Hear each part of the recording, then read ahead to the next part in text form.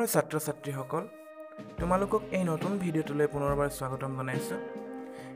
আজি আমি পঞ্চম শ্ৰেণীৰ ইংৰাজী পাঠ্যপুথিৰ লেটছ ৰাইট এ ষ্টৰী যেটো পাঠ আছিল তাৰে শেষৰ কিটা এক্টিভিটি আমি কৰিব বিচাৰিছো। তোমালোকে কিতাপ খুলি লবা, কিতাপখন মেলি লবাচোন। প্ৰথমে আমি আৰম্ভ কৰিছো 9 নম্বৰটো। 9 নম্বৰটো প্ৰশ্নটো মই এবাৰ পঢ়ি দিছো। You may have heard the story The Cave Sailor and the Monkeys. Sit in groups and write the story. Some clues are given below. Use them and complete the story. তোমালোকে The Cave Sailor মানে টুপি বেপাৰী আৰু বান্দৰৰ সাধুটো তোমালোকে নিশ্চয় শুনিছা। এই সাধুটো ইয়াত দিয়া আছে। সাধুটোৰ সম্পূৰ্ণকৈ দিয়া নাই, মাজে মাজে খালী ঠাই দিয়া আছে আৰু সেই খালী ঠাইত আমি উপযুক্ত শব্দ বহুৱাই আমি সাধুটো পূৰ্ণ কৰিব লাগিব। আৰু তোমালোকৰ কাৰণে এই শব্দখিনিও ইয়াত দিয়া আছে, মাথোন আমি বাছি ল'ব লাগিব। প্ৰথমে মই শব্দকেইটা পঢ়ি দিছোঁ। এই বাকচৰ ভিতৰত চোৱা কেইটামান শব্দ আছে। প্ৰথমে আছে place, he, there was a, টুক, মংকিজ, two, caps, chemo, of, went away, থ্ৰিউ, person, চ'। এইকেইটা শব্দ আমি ইয়াত পাইছোঁ আৰু তলত গোটেই সাধুটো দিয়া আছে। এবাৰ পঢ়ি চাওঁ। Once upon a time, this cave sailor, he moved from this to place. One day, this went this the market to sell his caps. After some time, he was tired, so he sat under a tree and fell asleep. A troop of monkeys dashed to the place. They dashed away the caps. When the cap sailor woke up, he dashed dead. His caps were gone. He looked here and there and saw a few days with the caps on the tree. The cap sailor was a clever dash. An idea came to his mind as quick as lightning. The cap sailor took his cap and threw it on the ground. At once the monkeys also took their dash and dashed them on the ground. The cap sailor collected his caps and dashed. এটো পঢ়িলো। এতিয়া আমি এই খালি ঠাইবিলাকত আমি উপযুক্ত শব্দকেইটা বহুৱাবলৈ যত্ন কৰিম। তোমালোকে ভালদৰে মন কৰিবা। Once upon a time, ওপৰত চোৱাচোন বাৰু কোনটো হ'ব ইয়াত।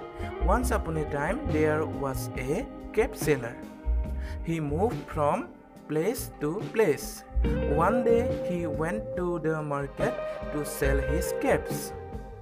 After some time, he was tired, so he sat under a tree and fell asleep. A troop of monkeys came to the place. They took away the caps. When the cap sailor woke up, he saw that his caps were gone. He looked here and there and saw a few monkeys with the caps on the tree. The cap sailor was a clever person. An idea came to his mind as quick as lightning. The cap sailor took off his cap and threw it on the ground. At once, the monkeys also took their caps and threw them on the ground. The cap sailor collected his caps and went away. হ'বনে? গোটেইকেইটা মই পূৰ্ণ কৰি দিলোঁ ইয়াতে। তোমালোকে এইটো বাৰে বাৰে পঢ়া আৰু এইখিনি বহুৱাই ল'বা। আৰু সাধুটো কেনেকুৱা তোমালোকে নিজে গম পাইছা নহয়। সাধুটো কেনেকুৱা পাইছা গম পাইছাই, বৰ ধুনীয়া নহয় জানো। মানে কি হ'ল, এদিন এখন টুপি বেপাৰীটোৱে টুপি বিক্ৰী কৰিব গৈছিল আৰু এখন ঠাইৰ পৰা আন এখন ঠাইলৈ এই টুপি বিক্ৰেতাজন ঘূৰি ফুৰিছিল। তেনেকৈ এদিন এখন কি হ'ল, তেওঁ টুপি বিক্ৰী কৰিবলৈ ওলাই গৈছিল বজাৰত আৰু যাওঁতে তেওঁ বৰ ভাগৰ লাগিল আৰু তেতিয়া কি কৰিলে, এজোপা গছৰ তলত বহিছিল আৰু তেতিয়া তেওঁৰ টোপনি আহিলে আৰু টোপনি গ'ল আৰু তেতিয়া এজাকমান বান্দৰ আহিছিল তালৈ আৰু বান্দৰে আহি তেওঁৰ টুপিবিলাক কি কৰিছিল, লৈ গৈছিল। আৰু তেতিয়া যেতিয়া টুপি বেপাৰীজনে হাৰ পালে তেতিয়া দেখিলে যে তেওঁৰ টুপিকেইটা ওচৰত নাই। আৰু তেওঁ কি কৰিলে ইফাল সিফাল যেতিয়া চালে তেতিয়া গম পায় যে বান্দৰকেইটাই টুপিকেইটা লৈ ওপৰত উঠি আছে মানে গছত উঠি আছে আৰু তেতিয়া কি কৰিলে মানুহজন বৰ বুদ্ধিয়ক আছিল আৰু বুদ্ধিয়ক থকাৰ কাৰণে তেওঁৰ মনলৈ এটা অতি মানে ঘপককৈ তেওঁৰ মনলৈ এটা বুদ্ধি আহিল আৰু সেই বুদ্ধিটো কি জানানে সি কি কৰিলে নিজৰ টুপিটো কি কৰিলে মূৰৰ পৰা লৈ তেওঁ সেইটো কি কৰিলে দলিয়াই দিলে মাটিত পেলাই দিলে আৰু তেতিয়া কি কৰিলে ওপৰত উঠি থকা বান্দৰকেইটাও নিজৰ টুপি যিকেইটা লৈ আছিলে সিহঁতে সেইকেইটা মাটিলৈ দলিয়াই দিলে আৰু তেতিয়াই টুপি বেপাৰীজনে সেই টুপিকেইটা লৈ সেইখন ঠাইৰ পৰা গুচি গ'ল কেনেকুৱা সাধু ইমান ধুনীয়া হয়নে গতিকে এইকেইটা তোমালোকে লিখি ল'বা আৰু সাধুটো বাৰে বাৰে পঢ়িবা তেতিয়াই তোমালোকে ধুনীয়াকৈ সাধুৰ কথাখিনি আৰু ইয়াত যেনেকুৱা ধৰণে শব্দবোৰ বা বাক্যবোৰ গঠন সেইখিনি তোমালোকে বুজি পাবা এবাৰ আহিছোঁ আমি 10 নম্বৰটোলৈ 10 নম্বৰটো চোৱা লুক এট দিছ চেণ্টেন্স এই বাক্যকেইটা মন কৰা দ্য কেপ সেলাৰ ৱাজ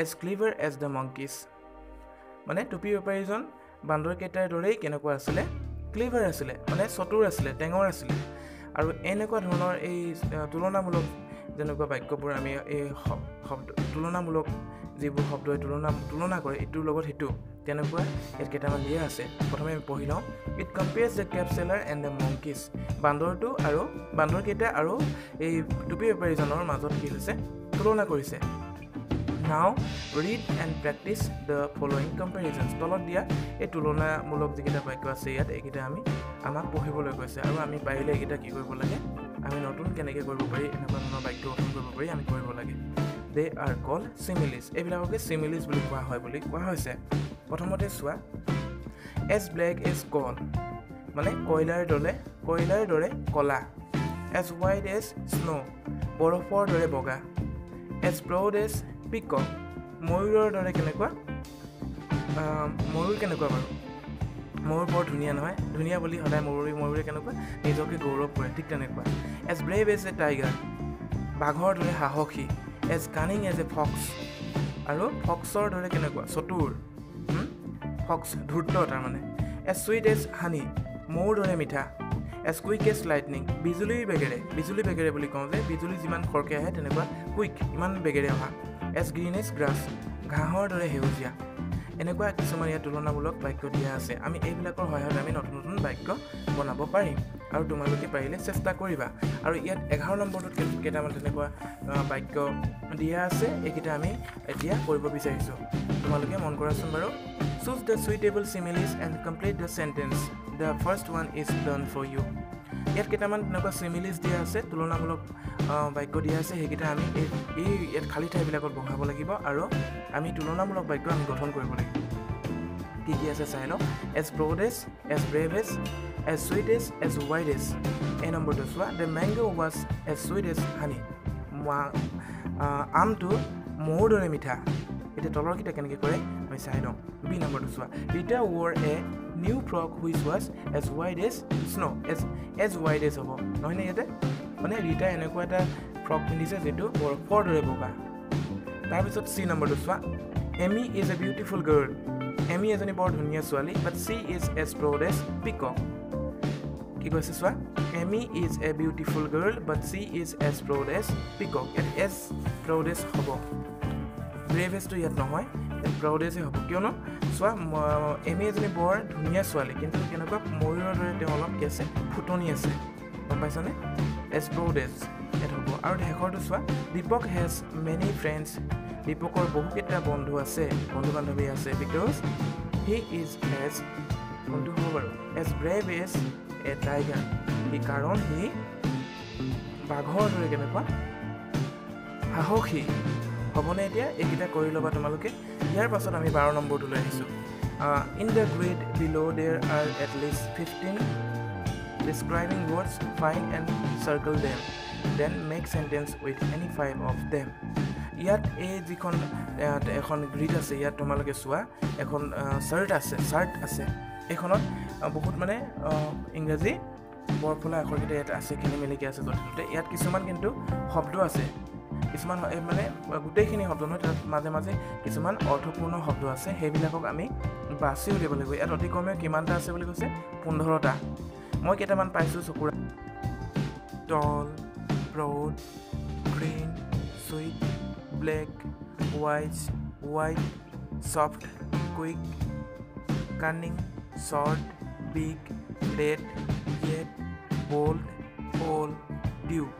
এনেকৈ মই এইকেইটা পাইছোঁ 15টাতকৈ বেছি হ'ল চাগে তোমালোকে এনেকৈ বিচাৰিব পাৰা ইয়াত বহুত আছে এনেকুৱা শব্দ আমি কেইটামান ইয়াৰ পৰা বাক্য ৰচনা কৰিব লাগিব এতিয়া মৰমৰ ছাত্ৰ ছাত্ৰীসকল তোমালোকক মই 5টা বাক্য ৰচনা কৰি দিছোঁ গ্ৰীণ ব্লেক হোৱাইট বিগ আৰু টল এইকেইটা কৰি দিছোঁ আৰু বাকীখিনি তোমালোকে বাক্য সাজিবলৈ যত্ন কৰিবা মৰমৰ ছাত্ৰ ছাত্ৰীসকল তোমালোকক নতুন এটা ভিডিঅ'ত লগ পোৱাৰ প্ৰতিশ্ৰুতিৰে আজি এই ভিডিঅ'টোৰ পৰা মই ইমানতে বিদায় লৈছোঁ ধন্যবাদ